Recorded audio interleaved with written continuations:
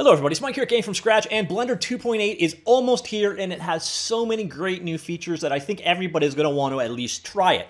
Now when you jump in and you go to try it, you may quickly notice, hey wait, my keys don't work. And that is another major change in Blender 2.8. There was a heavy-duty user interface overhaul, and part of that also includes a complete change to the way keyboard shortcuts work. So that's what we're going to do in this video. We're going to look at the greatest hits, the biggest new changes in Blender 2.8's keyboard shortcuts, and I think for the most part you'll agree they are more consistent and cleaner in design. I think that for the most part we have definitely improved the usability, but some people are definitely going to be frustrated, and sometimes change is just annoying in the first place. You've developed all of that muscle memory to work one way, then you're going to switch over to this new system and you're going to be like, ugh. So I know some of you are going to be frustrated by this. Now, kind of ironically, back in June of 2018, when Blender 2.8 was really just beginning, I did a video on the shortcut changes back then. Don't bother looking that up because they are all completely meaningless. And to be honest, some of the choices they made back in those days, they weren't so good.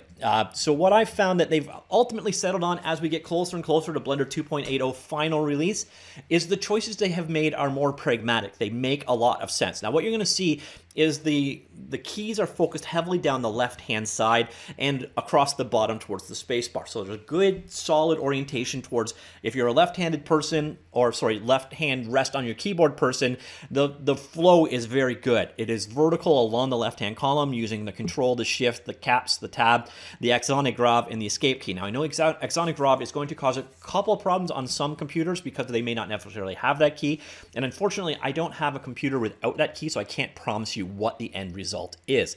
So without further ado, let us jump in and take a look at the greatest hits of what has changed. Now the first one and the biggest one is going to be this. That is the tab key. I will have the key displayed up on screen here so you can see what I am pressing.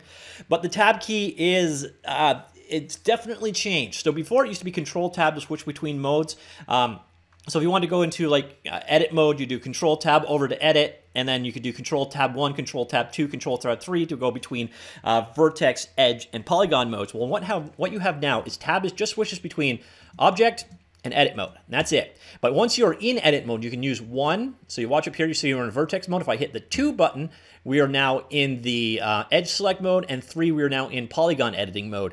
So a bit of a cleaner design overall. Now on top of that, one of the major things with this overhaul is they've embraced radial menus. If you're from a Maya background, you will recognize these immediately, pie menus that pop up. And one of the most important pie menus they've got now is the Control Tab. And this is basically what Control Tab used to do, but now it pops up a menu. So if you want to switch between edit mode, texture paint, vertex paint, weight painting, object mode, and sculpting mode, you can do all of that using the Control Tab key. You'll also notice to the side of each number, there is a number there. So if I want to switch into sculpting mode, I could also just hit 2. So you do Control Tab 2 and you will switch over into sculpting mode. For the most part, I love all of those changes across the board. It's definitely an improvement in my opinion.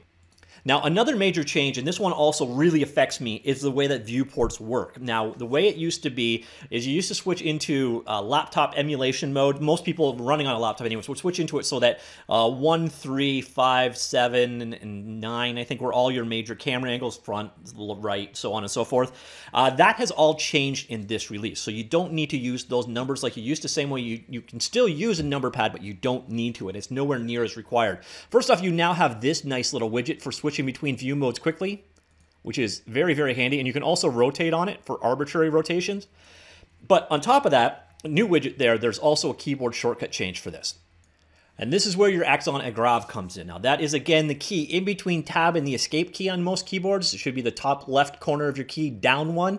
You hit that key and you will get a radial menu of the various different view options that are available there. So this basically corresponds to these options here. You don't have to use this guy at all if you don't want to, but it's a nice quick way to jump between viewports. And once again, you can hit the number corresponding. So if in this case I hit 8, next, we jump to the top view. So again, another very clean, consistent layout. Even if you don't like these pop-ups, you can just ignore them, just do the number combo, pretend that pop-up never even happened. But it is a nice, much nicer way to switch between views than the old keyboard emulation mode, at least on a traditional laptop. Now, once again, if you have a number pad like I'm showing you right here, the traditional number pad controls still work, as do 1, 7, 3, and then I believe Control 1, 1, 7, 3, and 9 will jump between your predefined views as well. So if you still are using a number pad keyboard, this changes nothing for you. But this use of the Axonic graph for switching between cameras quickly is so much nicer than the whole kind of nonsensical laptop emulation mode that you used to use before if you did not have a number pad installed. So I definitely like this change for sure. Now, speaking of Axonic graph, we got another one here, and this is fly mode or WASD key mode. If you hit Shift and the Axonic graph key, we will switch into, let me just make sure that I'm highlighted, Shift Axon, and now you'll see I am in fly mode. Now, another thing you may notice, and I can't show you with my mouse cursor because I'm in fly mode, but at the bottom, they've got a list of controls in this particular mode. But now what you can do is basically fly around the scene in first-person control mode. Now, there was an option here before, but it's definitely been promoted up to more of a first-class citizen keyboard mode. And I actually use FPS mode a lot for positioning.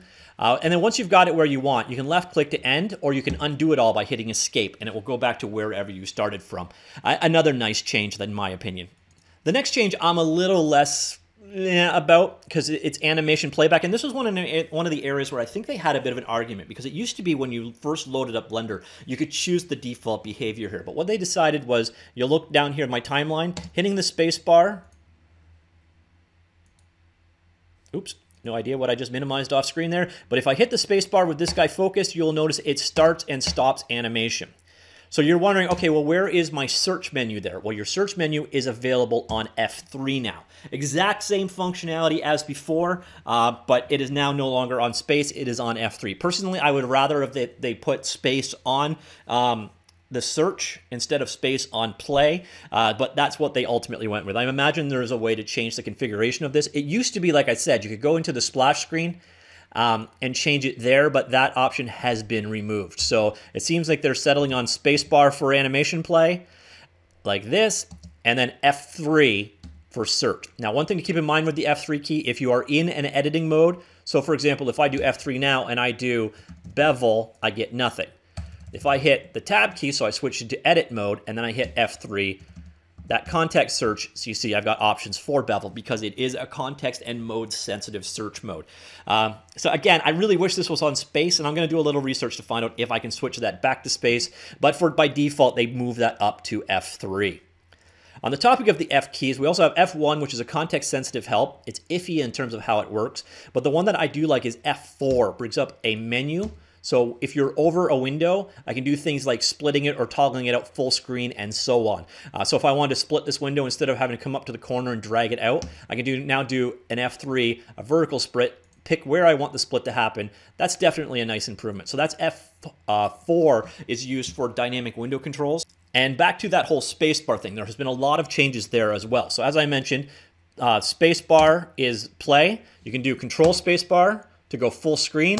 You can do that on any window. So if I was focused over here, it would full screen this particular guy. We can also do, I believe it's Alt and spacebar. No, not Alt. Oh, wait, nope, it's Control Shift Space to do a play in reverse. So if I highlight here, Control Shift Space, we'll go the opposite direction, space bar to stop, and reverse in the opposite direction. So if you're an animator, you definitely got some nice stuff. So space bar is now all about animation timeline and window maximizing, minimizing. So space bar, control space bar, I think shift space bar, oh no, shift space bar is your context menu. On top of that, we've also got another major change, which is the Q key. You'll see here, and we've got nothing in it. Now, this isn't really that exciting, but what this allows you to do is take any menu item and add it to your quick favorites. So right now, I have no quick favorites, but what I can do is I can come over here to this sidebar here, and I can expand it out. And this is another cool thing with the way things work now. So you can expand things out to get them into single column, dual column, or full description mode like this. But what you can do is you can take any object here and you can say right click. So if say I want to inset faces, I use that all the time. I can add that to my my quick favorite. So I can do here and add another one to quick favorites. And edge slide, we'll add that to the quick favorites as well. So now when I'm over my mouse here or over my object that I'm working on, I can hit Q and all of those quick favorites are there for me to use. So that's definitely a neat new feature that they've got going on as well. And then the one final thing to show before I wrap this up is the new Z key. Now, Z key is all about X-ray. So what I can do is highlight over an object. If I hit the Z key, you see we get a look over so I could switch into like wireframe mode, for example, go to solid mode, or Alt-Z is a toggle between X-ray and not X-ray. And this is something I turn on and off all the time. So it's definitely something I use. Now, one thing you probably will notice is pretty much 99.9% of what I just showed you is on the full left-hand side, or is one, at most 2 rows over from that, with the farthest travel being the F3 key and the spacebar key. And I like that. They've really clustered keys together, and it does make one-handed operation very, very smoothly. The other thing that you'll probably have noticed is there is a lot more of the use of the pie and radial menus. And again, I also think that's really clever, even if you just look at pie as a quick reminder of what the hotkey you use next is. So if I want to switch to render mode, I can just do Z8, I'm in render mode, Z4, I'm back in wireframe mode, etc. So for the keyboard warrior, nothing has really gotten worse. I think the only contentious point that I found is that space seems to no longer be user configurable, and I think that will change in time. Hopefully that will change before final release, or hopefully I'm just an idiot and I'm doing it wrong. And if I am an idiot and I am doing it wrong, please let me know in the comments down below.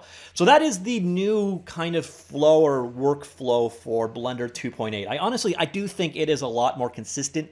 I think it'll be a lot easier for people to learn. I think it encourages exploration a lot more. There's nice customization. I do like the quick favorites. You'll notice that there are no quick favorites right now because I am in object mode. I switch back to edit mode, and they're contextual once again. And I like that. I think just about everything that they've done has been a positive improvement in my humble opinion, especially for someone that does not normally have a number pad. I love the new widget controls. I love the new camera switching controls. That is all an improvement in my opinion anyways. So what do you think? These are, I think, going to be Blender 2.8's pretty much final default settings. Do you think this is an improvement on Blender 2.79, or are you going to stick with Blender 2.79, or are you going to turn Blender 2.80 into 2.79 as fast as human possibly? I would love to know. Comments down below, and I will talk to you all later. Goodbye for now.